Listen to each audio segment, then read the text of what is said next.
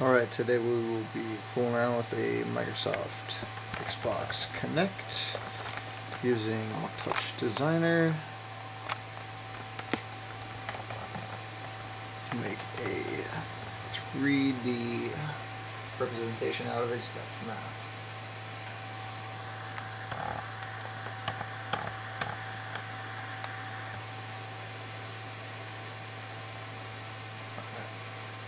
First off, we take the depth map. I'm going to resize it to 64 by 64 because my computer is not the greatest.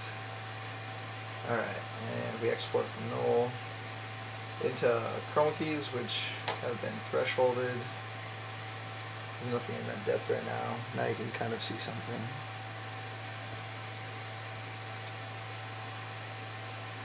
And then we threshold that, and we get a whole bunch of tiny little points.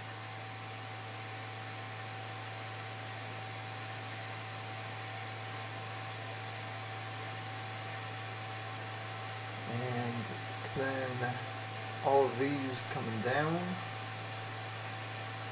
are for a different depth.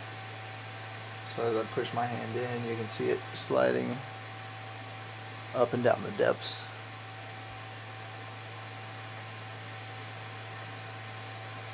Alright, then we move on to let's see, take out all of the black with a constant and then a composite delete. We're left with just these little red points.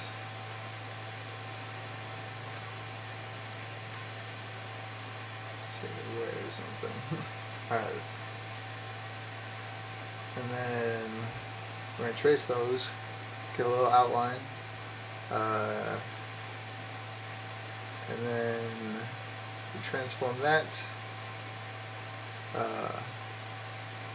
to a pre-programmed depth, which I have custom attached to the slider here. So then by selecting, going through its parameters, we can change all of them in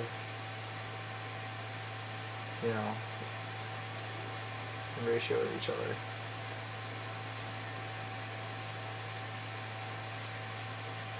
Anyways.